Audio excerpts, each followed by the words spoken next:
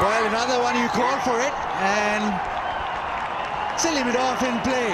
Extra bounce, Noman Ali, shoulder of the bat, in Pakistan going bang, bang, bang, bang. Works so hard all day. And I can't help thinking that this also just stopped in the pitch.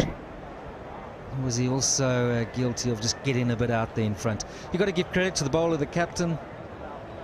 They've noticed something there. Another sharp catch. Oh, there is that big drive, and well, it's taken at leg slip. Hitting the right areas, flighted delivery, rough inside edge onto his pad, and then good catch by Imran, but again.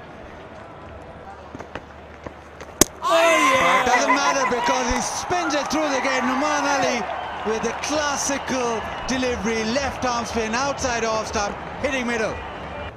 Driving when the ball's outside off, in the rough. Not quite the rough there, but the turn is there. Where to finish the man off. Has a go and doesn't succeed. Fawad Alam with the catch. Noman Ali is running through the tail enders. Playing against the spin, that's just a simple good old waft, easiest of catches. 82 now for 9. Chip shot, is this the fifth? Noman Ali debut test match, he has 5. And well deserved. It's been a very good one. It's coming up.